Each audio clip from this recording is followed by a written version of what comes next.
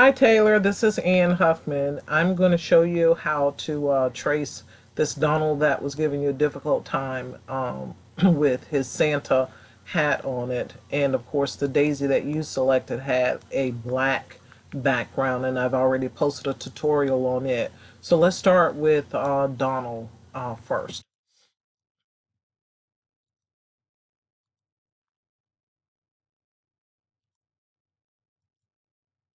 I think the threshold of 45 looks really good to me, so I'm just going to click OK and let's find out.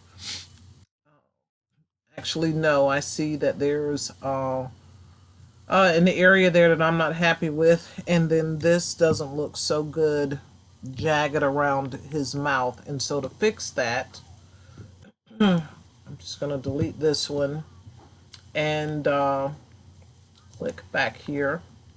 And I'm going to reduce the threshold to a lower number, probably.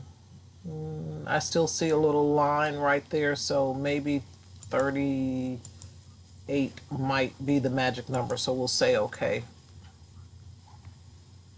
And yeah, that looks a whole lot better.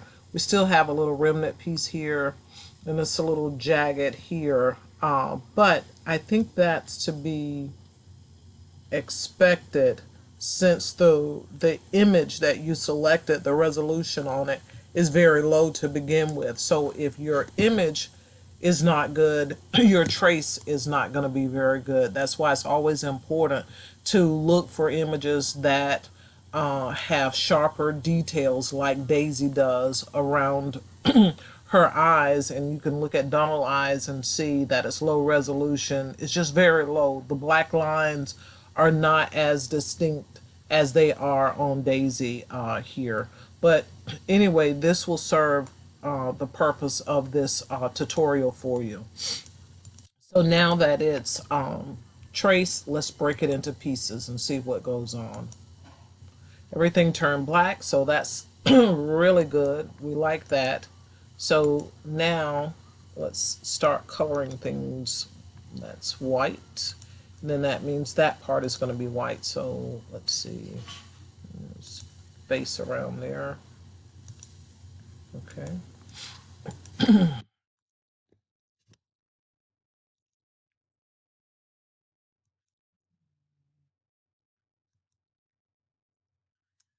know what that part of his mouth is, so let's just go ahead and get this part. And I'll use the dropper and the color on Daisy over there. I guess that's going to be that same color. Yes. Okay. Then we'll get in here.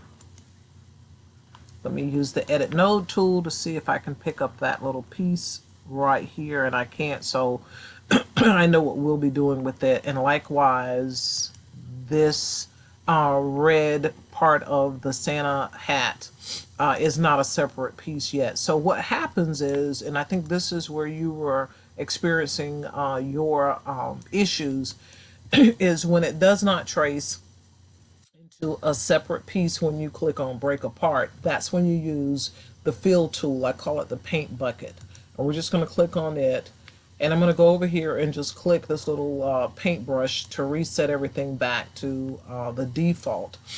The threshold is how much of this area do I want the fill tool to pick up.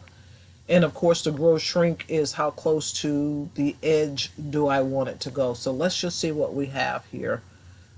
I am clicking on my original, and I'm going to drag it over to my trace copy. And I think I have it close enough there. And let's use this dropper tool. And that's really all it is to that. Oh wait, I have this piece here, and since it's so small, I'm going to click on it and increase it so that I can, it's a decent enough size that I can see what my paint bucket does. And I think it did okay. It's not perfect. And of course I can drag this to make it however much bigger I want it to be. So now let me bring it back to size. I think I've covered everything well. It, it has the eyes this color, but let's make it that blue that Daisy's eyes are. So that's all it is to the whenever you're having a problem and you're unable to get a piece or a part to break apart, then you're going to use the fill tool. And basically, if you think of it kind of like copying it, and that the fill tool is filled with glue or paste, and you're pouring it into the mold or the shape of this, so you're copying it from this and you're pasting it, which is dragging it over to your trace. If you think of it in that respect, then it'll make a whole lot more sense to you. So now let me group it, move it sort of out of the way here. And since I'm finished, I will go ahead and delete my original. So now let's trace Daisy. And I really like to enlarge it so that the scanning software will pick up on more details, like the little white parts there in her eye. So the trace is path, trace bitmap. It was at, I reduced the threshold from the default of 45 to that 38 before. But I like to go back to my default because that's where the software says I should get a decent trace. So I click OK. I have the wrong one. And this is Daisy, and she looks really good. All her lines are nice and thick. I can see everything. So I'll delete the preview. And now let's break it apart so that we will be able to layer it. If you just wanted to use it as an image that goes on a kid's shirt that they're going to use the washable crayons with, then you would be done. It would be a matter of that point of just file and save as and saving it as a plain SVG. But we want to layer.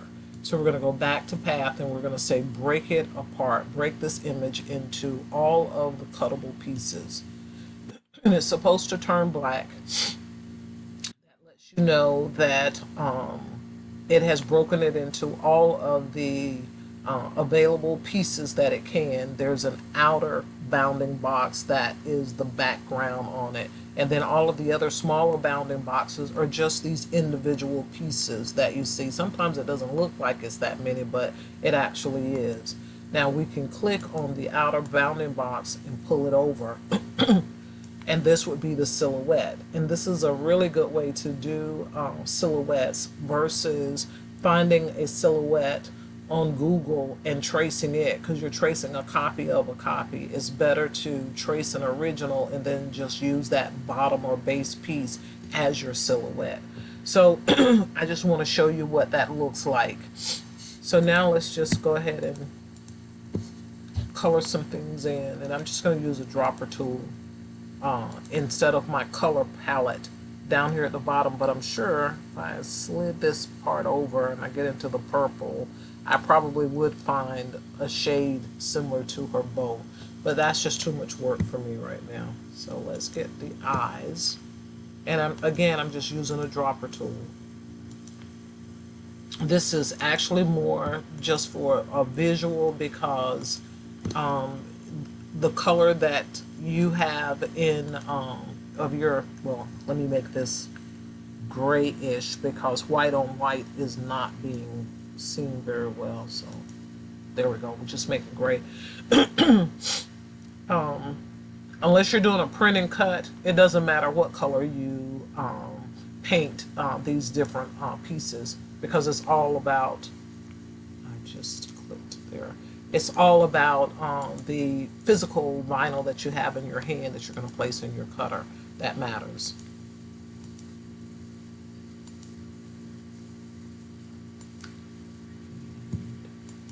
Here, here.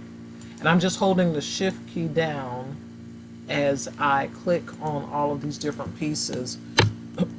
And I'll go back and pick up this gray since it's all white. And that's because I've moved the background away from it. Now if I put this background back here where it belongs, I can then take all of these pieces and color them white, and that the white is going to show up because there's that black background. And so let's see the band.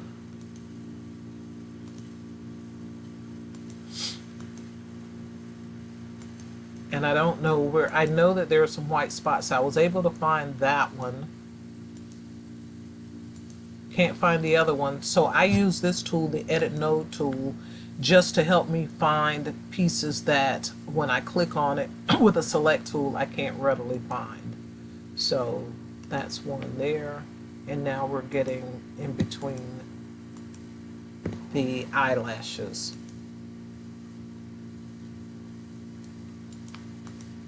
And that just might do her. Looks like she's all done. And so now that we're finished, I am gonna just group all the pieces together. If you have a silhouette machine like I do, for some reason with Inkscape SVGs, when you open them up in your Silhouette Designer or Designer Plus or Business Edition, some pieces will go to the very bottom behind the black silhouette that's there. For example, you might open it up and the eyes are not showing, just black, but they are there. They're just on the very bottom, so you just have to keep ungrouping and moving pieces away until you find where your hidden pieces are. And I don't know why it does that. It doesn't do it all the time, but most of the time it does. So now I've shown you, Taylor, exactly what to do when you come across that problem again. So the only thing left that I do is I use my snipping tool that comes with my Windows software, and I just save a picture so that I can include it with my zip file when I upload it, to give everybody an opportunity to preview what's going on with it. So I'm ready to save it, and this file, save as.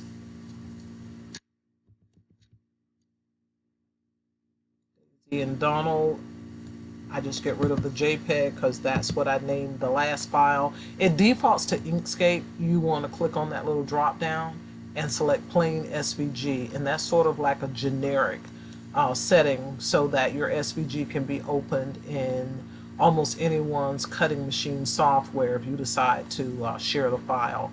So I'm going to go ahead and post this, and if you have any questions, by all means, please post them on there. I hope that I was able to help you figure out what was going wrong with the Santa hat.